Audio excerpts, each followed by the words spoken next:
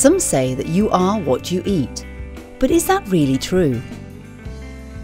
Suppose you live in a city. You are lying on the sofa with some friends watching TV and you are hungry.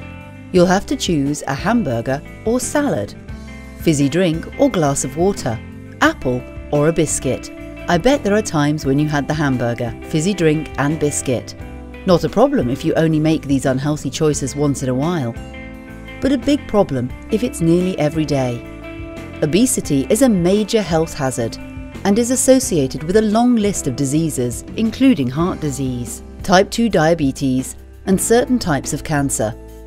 Obese children are likely to be obese into adulthood, and obese adults are about 6 times more likely to develop type 2 diabetes. Obesity is commonly defined using the body mass index, BMI, a simple measure that is calculated by dividing a person's weight in kilograms by the square of their height in meters. A person with a BMI of 30 kilograms per meter squared or more is classed as obese. But BMI does not always tell us enough about body fat. Doctors may also look at how much fat there is around the middle of the body by measuring the waist to hip ratio. Some people tend to put on weight around the middle of their body.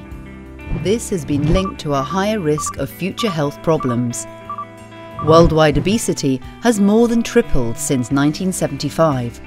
According to the World Health Organization data of 2016, more than 1.9 billion adults aged 18 and older were overweight. Of these, over 650 million people were obese. More than 41 million children under the age of 5 were overweight in 2016.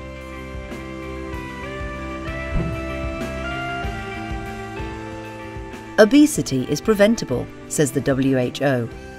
So why are millions of people obese?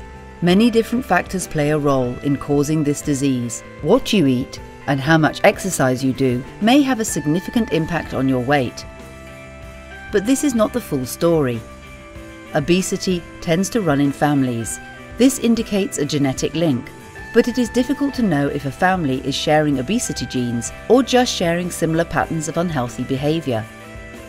Luckily, twin studies have helped to solve this problem. Identical twins share the same genes, but non-identical twins don't. Genes are regions of our DNA that regulate how our bodies capture, store, and release energy from food. Researchers have found that identical twins are more likely than non-identical twins to have similar BMI and waist measurements. This evidence suggests a significant genetic component to obesity.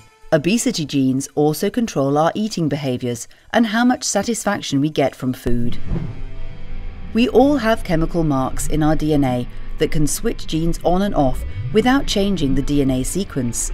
Epigenetics is an emerging area of science that is uncovering the links between these chemical switches, our genes and the environment they function in. This research is providing exciting insights into the causes of obesity. A number of environmental triggers such as diet, stress, and exposure to drugs and toxins lead to epigenetic changes.